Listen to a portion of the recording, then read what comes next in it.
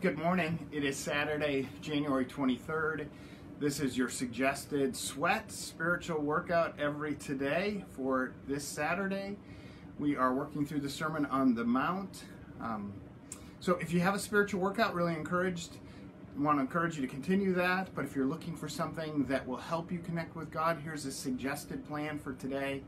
Encourage you to spend a few minutes in silence. Invite God into that time. Just allow Him to kind of speak into what's taking place in your life.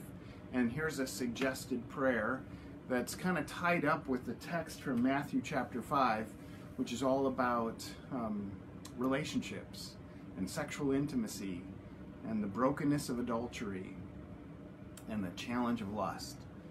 And so encourage you to pray, encourage you to read this text, and then want to encourage you to act. And a couple suggested ways to do that is just to consider some of the ways that you've seen the impact of lust, maybe your own lust, or experienced the lust of somebody else, and just what that's led to, and the brokenness when selfishness reigns in our relationships with each other, especially in the use of our bodies. So I encourage you to consider that. And if there's some places you need to confess, if there's some messes you need to clean up, I encourage you to do that as well. And then one suggested action too is to read Philippians 4 verse 8 and to commit that to memory.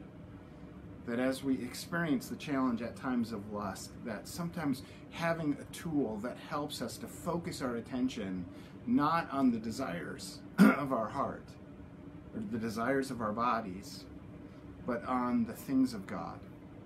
And so this is a great text to have committed to memory that will help you in the midst of those challenges. So thanks for taking a minute to watch this video. I hope that this is helpful to you, and I hope this day is filled with opportunities to serve God with joy in all that we say and all that we do. Have a great day.